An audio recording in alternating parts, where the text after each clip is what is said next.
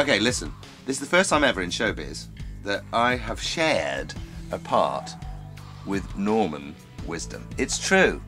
One of my great heroes, one of the few left actually.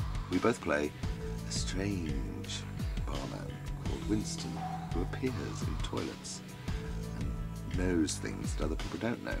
And they think that they know who Winston is, and suddenly he's not. He looks like Norman Wisdom.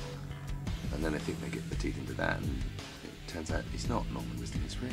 It's Rik Mayall. And it's very spooky because Norman and I, who play Winston, know something that's going on. And I won't tell you, you have to see the film. I'm just going to watch one of my rushes. I think I was good. I think they will too. Come and have one.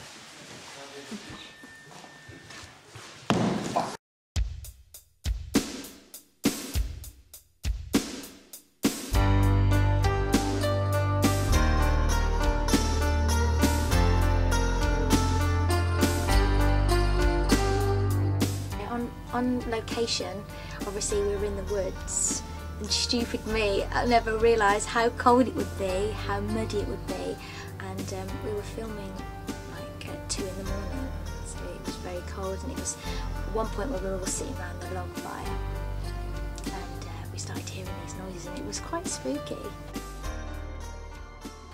Vincent Carney is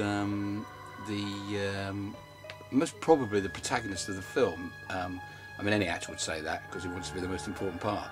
I mean, there's some really irritating 20-year-olds in this that really should... geeks, computer geeks, kill them, you know what I mean? And we're just going out for a camping weekend. I'm playing Rachel, who is kind of a tomboy. She's quite feisty, carefree, happy-go-lucky.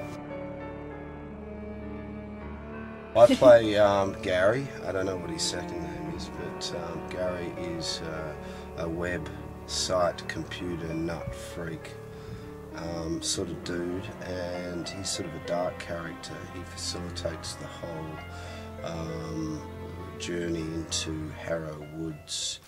Expect nothing, be prepared for everything. Expect nothing, get an extremely bad cold, and that's about it. Anyway, Rachel had the best weekend.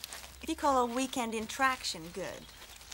Well, it was for us. At least we didn't have to listen to your mouth all day. Cut it out, Lewis.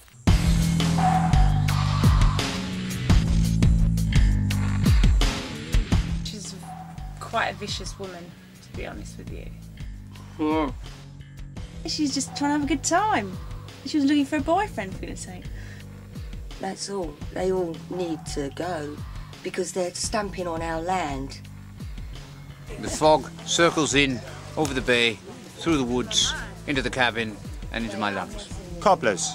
What's been your favourite film that you've appeared in? Oh, the best film I've ever appeared in? Yeah, for you. Oh, the best film I've ever appeared in, without doubt, is this one. Here's another scene of me being great. Just relax. Relax.